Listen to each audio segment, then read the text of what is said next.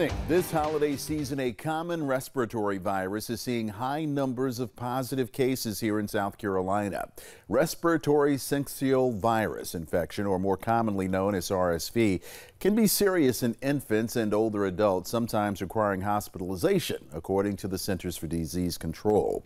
Live 5's Emily Johnson talked with one doctor at MUSC and breaks down the current numbers here in our state.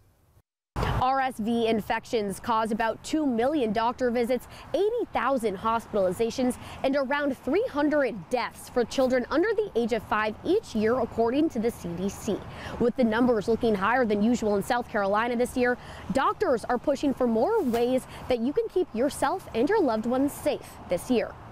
According to the CDC, positive cases in South Carolina as of November 18th were over 12% positive, compared to over 2% positive this same time last year and almost 4% in 2021.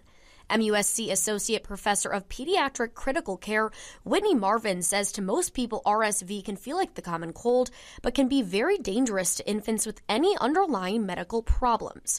Marvin says for most people RSV will pass with time, but it's not uncommon for infants to end up needing to be in the hospital to help with their breathing.